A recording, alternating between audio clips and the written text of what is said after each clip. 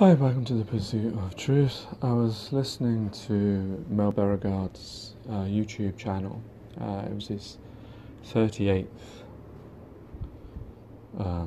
stream. I think it was called NPC, if I remember rightly. And it was really, really interesting. Another really interesting one. Lots of different aspects. But one thing that interested me was the idea when I think he was responding to Beyond Belief's chat. I couldn't see in the chat, actually wasn't working on YouTube for that stream. I think they've taken it away. I don't know. They seem to be striking him a lot for playing music that's already on YouTube, which does seem a bit weird. But anyway. So he says something about the battle that we're fighting, and that they can't get into our heads and our hearts, and we haven't given them consent. And the thing I differ with that is I see that they're already in our heads, heart, soul, whatever you want to call it. I mean, like the heart and the soul are sort of not mythical, but you know what I mean. Like, let's talk about what those words really mean. They mean, ourselves. That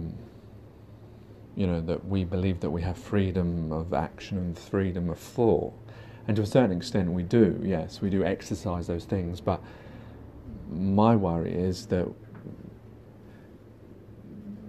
we have been taught everything. In the sense that how to think, how to feel, what to do, we can say, I can think about, I hate work, but I'm still going to work. So even though, yes, I do have the freedom to think that, they're already controlling what I'm doing because I'm not able to act upon it. And you could say that's an empowerment issue.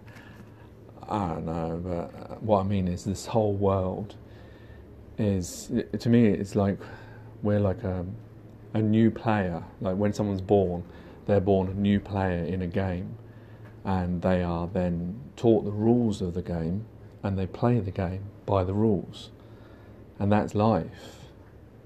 In like a ball game, we have a set of rules and that's called teaching. Where it's set by our parents, by schools, which is influenced by government. So we're taught, isn't it? Because as a baby, we have no understanding of anything. And depending, like I said before, depending on where you're born and what time you're born, you will be a different individual. If you were born in Germany in the 20s, you could be a Nazi. If you were born in the 50s in the Soviet Union, you could be a communist. If you're born in America, in the 1980s, you could be a yuppie, businessman. I'll say that that's a negative. I'm not saying that as a positive. A person who manages to steal money from other people. Anyway, so you know what I'm trying to say. So our minds are shaped by the people that we say, like when we say they don't have control over us, when we talk about they is the system, our existence is they. There's no, I don't know whether there is such a person as they, like elites or Illuminati or anything like that, but even if there is, if we can't see them, let's just talk about it as the system. The system is they, the system we live in, how we live, that we have to work to live, that we have to own a house, that we have to read books, we have to watch television, we have to do all these things, these norms. We've been taught all those norms, so our brains have already been programmed. And yes, our brains do have the faculty to think for ourselves, but we have been programmed already. So we're thinking within those parameters, and yes, sometimes we do break those parameters and go against it. Like say, I know that now I can see the system as being a bad system, a system that's not helping everyone else out, so I can go against it.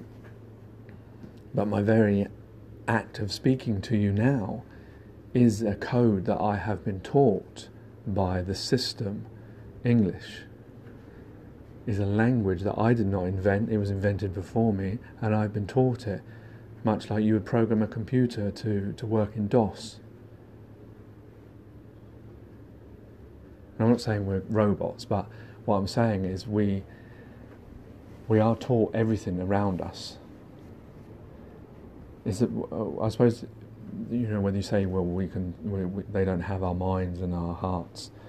Well, wait a minute. If you had a robot, an AI that you could teach, like a human, and then you gave it the capability of free thinking as well, which is, what AI would really truly be, then is he really thinking, or is he just thinking based on the parameters he's been taught? So is there any difference from us when we're taught how to think and how to communicate and how to feel? I mean, a lot of it depends on how much of it is natural. If you left a baby without a television, without a parent, without a school, what would they come out with? Some things, yeah, they already know, like eating and breathing, and I don't know about laughing, whether that's a learned experience or whether it is a natural one. Crying, they already know. We take a lot of things for granted without realising how we actually become. And so then I would question whether we do really have they got inside our brains? Yeah, I think they have, because they programmed them in the first place. Because I didn't. Anyway, that's how I thought about it. But it was a really great stream on YouTube, Merle Beauregard. All right, take care, take it easy. God bless and peace.